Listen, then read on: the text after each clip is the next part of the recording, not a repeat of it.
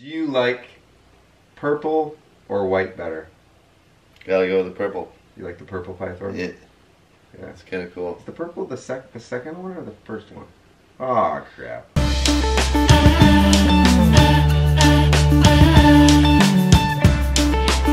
How are you so good at sounding evil for characters like Pythor and Starscream? Is there a secret to your success? I think I was just really, I mean, ever since I was little, I've been a huge movie buff, right? So I mean, that's a lot of material and I've just always loved the villains. I've always really studied them and watched them to see what makes them great. Starscream or Pythor? Who would I pick? Yeah, who do you like better? I know, that's a terrible question to ask. I know, especially since because I love them both. Because I enjoyed the journey that I went on with Starscream in the Transformers series that we did. And Pythor is a completely different character in the sense that he's just fun, you know. So I know it's a really lame answer, but I can't choose between no, that's fine. Completely, yeah, because I enjoy them for two completely different reasons. Would you do a TF con? There's a Transformers convention in how do you say Mississauga? Mississauga. How do you say it? Mississauga. Mississauga. And you know what? I've only ever been invited to one, and I think I've done it twice. The second time was for G.I. Joe. Oh. But I went. Brian Savage was kind enough to invite me one year, and I had like the best time with those guys down there. So you would do it? Yes. Do you have any Lego sets? No. Oh wait, yeah, I do. Kopaka. Oh, Bionicle. Yeah. Kopaka? Yeah. Is that the dumb guy? No. Oh, you play two voices? In that crawl space in there, I have boxes and boxes full of like action figures from stuff that I've done. You know. Boxes and boxes full? I have a really cool shelf. We can get you a Pythor to stand next to him. Yes. Then we're he would be just like, you're on another show. Why are you here? What is this Wolverine versus Saber-Toon TV miniseries you did? Well, I played Hulk and I was Hulk in that series. Okay, wait. Time out. You've been Starscream. You've been Hulk. You've been Batman. That's the Joker too. No, you weren't. Yeah. What were you the Joker on? Like, seriously? In that Batman series, yeah. I got to play Joker. Oh my goodness.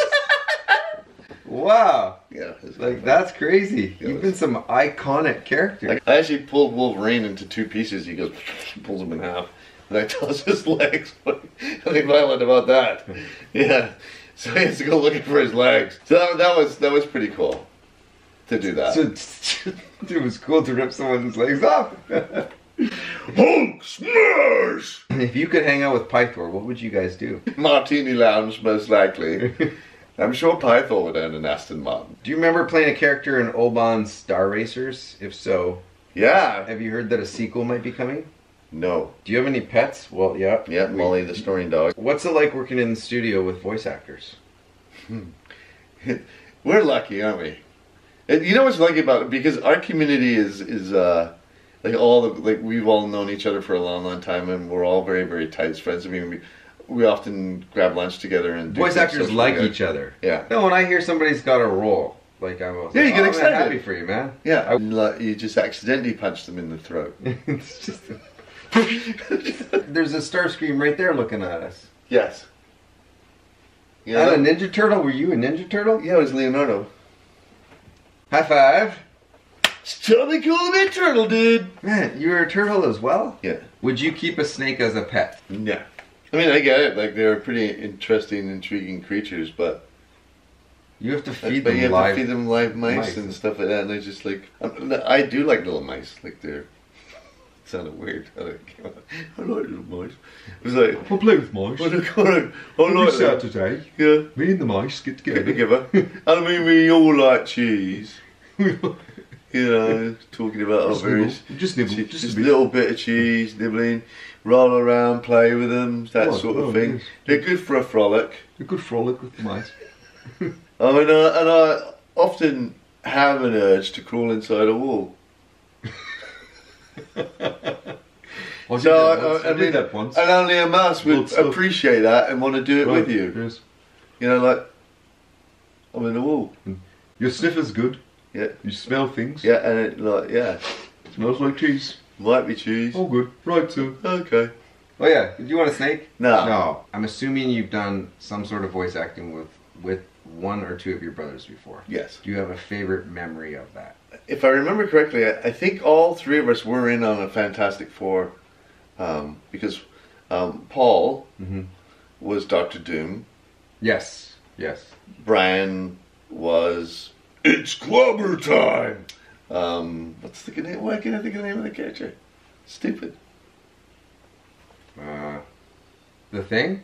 Yes. The Thing. Okay. Hey, Thank you, The Thing. one to me. You got it, The Thing. And who I played. Yeah, you can remember what they played, but you can't remember. I remember what I played. In Fantastic Four, I think. Oh, in Fantastic Four, I was Ghost. I was just thinking, like, were we actually all in the studio on that one day? I might have not played Ghost. I might have been, because there was a couple other characters I played. I might have had just some incidental character on that day. I don't know. So I might not have been Ghost. But I remember the three of us, I think we were in on one of those Fantastic One of Four. our friends is watching and is going, wait a second, I was Ghost. No, I remember I was Ghost. I was Ghost. Oh no, wait a second. I was Ghost in Iron Man, for crying out loud. I was Ronan the Accuser. That's what I was. Yes. And that is right. I was Ronan the Accuser, Doctor Doom, and The Thing. All three of you were. Yeah. Okay. It happened. Best day ever. How do they translate shows so people in other countries can view them? Do you guys have to learn other languages? Or do they get other actors to do Yeah, it? that's one of the things a lot of people don't realize when you have to be. That's terrible, isn't it, to make light of that question? But I know. Sorry. like, yeah, we do it in English, and then it goes to other parts of the world, and they ADR us, which is ADR is automated dialogue replacement. They match the mouth movements in another language. Just like when we do anime, we're the dubbers. Yes, we go to from English. Japanese to English. Yeah, it might be like, and then you say, Wait, guys, over there. You know? Yeah. Just I don't know why my hand looks like a dog, but how many times have you died in anime? We had in Gundam Wing, Rob Bakewell, who was the director, started to make note of like who had the most fiery deaths. Right. And it became up between Ward Perry and me. Yeah. And so he wanted to create an award called the Burning Flesh Award. I think I only beat Ward by 2. I think he was like 94 and I was like 96. 96 Deaths. in one show. Yes. So that was a lot of... I died a lot in that show too. Yeah. Yeah. Gundam. Well, Gundam went over a long time. There was this kind of Gundam, and there's that kind of Gundam, and would you like to voice act any other sort of character in Ninjago? Well, I think I'd like to have one of your parts because you're in all the episodes. Yeah. Let's say this Batman character that you're in. There's a series of 20 episodes, but Batman was going to be in 10 of them. But it's Batman. Yeah. Would you rather be Batman in 10 or just a Joe Blow character for 20? Yeah, without a doubt. Yeah. You go for the Batman. Yeah. I would. See, that's where it gets interesting, right? Yeah. If you take an iconic character, do you sacrifice the money? They might not understand this conversation. No, but it's true because we said that earlier. We talked about the fact that we would have done Transformers for nothing, right? Well, let's not make that so public, but yeah. If anybody was asked to, like, who's your favorite like animated Batman, more often than not, people would say Kevin Conroy, and I have to agree. Like, I love what he did with the original Batman series when they revamped it in the 90s. And Kevin Conroy was just outstanding. He's amazing, and of course, the quintessential Joker, Mark Hamill. Mark Hamill, yeah. Yeah, I mean, I've heard he's done some cool stuff. Yeah.